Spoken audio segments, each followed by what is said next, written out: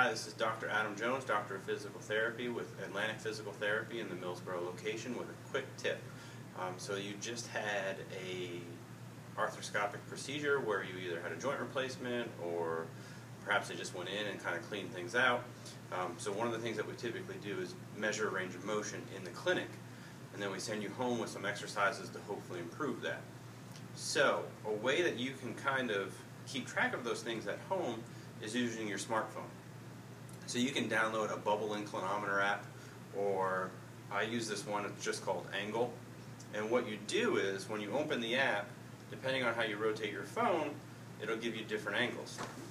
So say you had a knee replacement and you're at home and you're working really hard, and basically you put this on your knee, and as you slide your heel back, you'll get to about 90 degrees.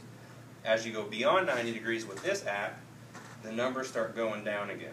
So let's say that we went beyond 90, now we're at 70. So 90 minus 70 is 20, 90 plus 20 is 110. So I basically just bent my knee 110 degrees. And this is an excellent way to kind of keep track of it at home. Now you can either do it yourself or a significant other or somebody that's helping you. And the same is true if you were stretching your arm out. So say you're laying on your back and 90 degrees, same thing. As you go higher, you're going to subtract that number from 90, because this is 180, and then you're just going to add those numbers together. And you should be able to keep track of this kind of on your own then.